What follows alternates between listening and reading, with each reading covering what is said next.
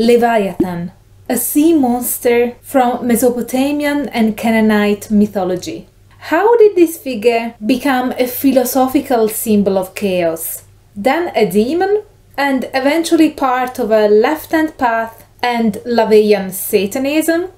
Whew, there's lots to cover. Let's get on with it, shall we?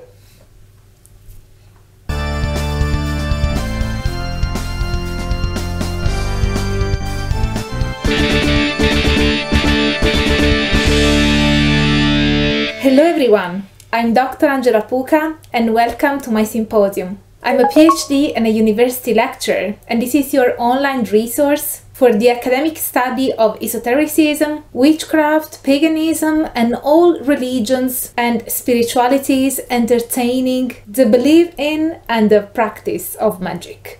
This video is brought to you by Angry Abacus, a kind supporter of the symposium who commissioned a video on this topic. Thank you for doing that. And I'd also like to thank my friend and fellow YouTuber, Dr. Justin Sledge, who helped me figure out how to structure this video's content. Leviathan is the Hebrew name of a mythical monster associated with the sea. The term is first found in an Agaritic text, and its etymology is linked to meanings such as the twisting one, the wreath-like, and the circular, which corroborate the association with a snake-like being. Since both in Agaritic and biblical text this term is used as a proper name, etymology won't suffice to understand this figure. The concept of Leviathan seems indeed related to Rahab, which is likely a late exilic adaptation drawn from the Babylonian theology of Marduk. Also, some assimilation of Egyptian religious traditions and the Leviathan concept could have occurred in southern Palestine and northern Egypt already during the Hyksos period.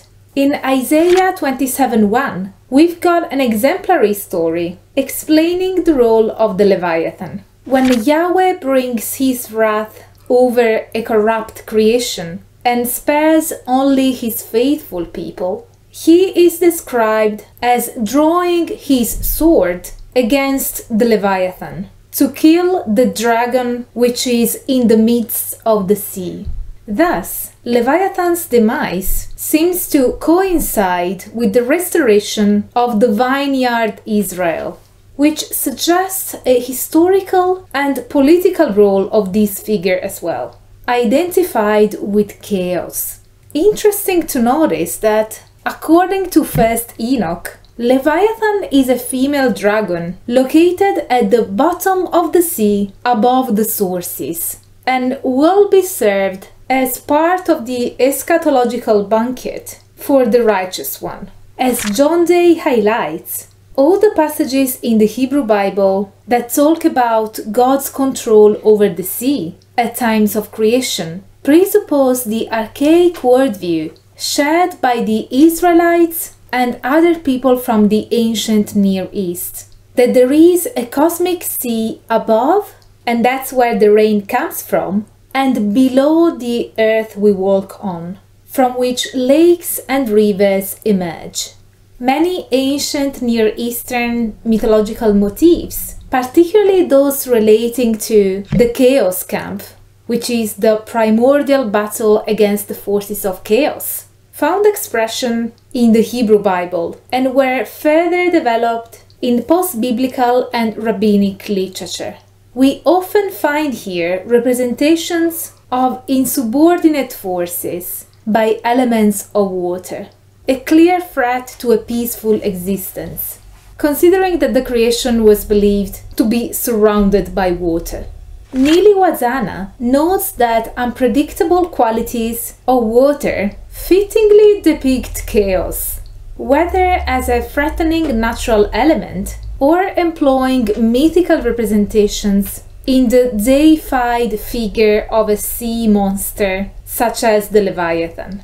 Overall, Leviathan appears in only one pre-biblical text and is mentioned 6 times in the Bible. And yet, as we will see, such a being has had a significant impact over the ages, getting reshaped and reinterpreted, but still mostly associated with concepts like evil and chaos. The post-biblical development of the Leviathan moves in 2 main directions. One which may be defined as naturalistic and demythologizing, that identifies it as a whale. We can see echoes of this less religious and more metaphorical interpretation of the Leviathan in Thomas Hobbes' adoption in his political philosophy. The second development of the Leviathan is more apocalyptic and has been more influential. This continues to consider it as a dragon or a sea serpent, and will lead to the later process of demonization. Brian Levac explains that the transformation of the devil into a creature that filled Christians with fear, shock and repulsion began in the 14th century and increased during the confessional struggles of the Reformation era. In these centuries, images of the devil became more repugnant. At the same time, the devil's immediate subordinates, especially the sea monster Leviathan, who became one of the princes of hell in the Middle Ages, were depicted as jaws of hell, where the damned were trapped and subject to eternal punishment.